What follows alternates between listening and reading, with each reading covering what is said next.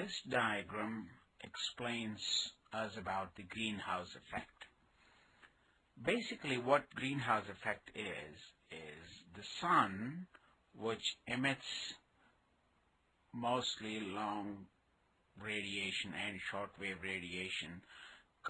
All these radiation comes in the morning or during daytime without any problem. The atmosphere, which has various kinds of gases like oxygen, nitrogen, little bit of carbon dioxide, etc.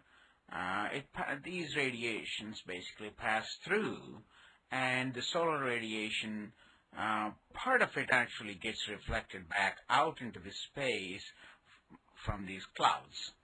Whatever reaches the earth here down below, part of it heats up the atmosphere or the earth's surface. Some of it is used for growing plants. Some of it evaporates water and runs the hydrological cycle. During nighttime, all this energy that has come in during daytime generally will go back into the space as long wave radiation, which is infrared radiation. So it comes in short wave and long wave, but all of it tries to go back or will go back in long wave radiation.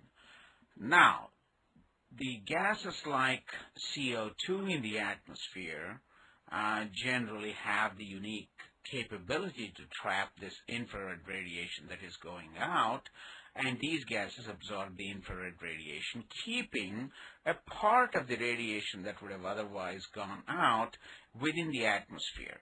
So this is called greenhouse effect, and due to this effect, because of these gases, the atmosphere right now is at an average temperature of 59 degrees Fahrenheit. Without this effect, for example, if there was no CO2 in the atmosphere, no greenhouse gases, it's totally of oxygen and nitrogen, all the energy that would come in the daytime, if it had gone out in the nighttime, the earth would be freezing at 0 degrees Fahrenheit.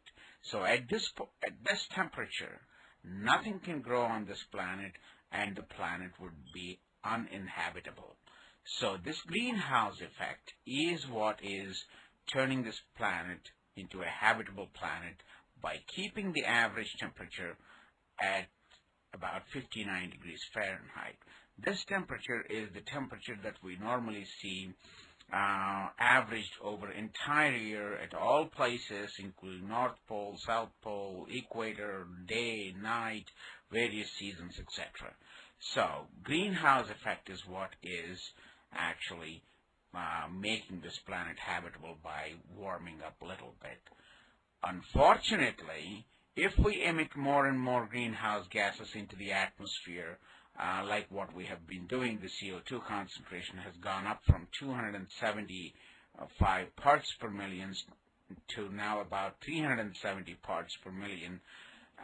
If we keep on doing these kinds of things, more and more energy, thermal energy, would be trapped inside the atmosphere, and this 59 degrees temperature is likely to increase, and that's what we call global warming or climate change, or increase in this temperature is detrimental.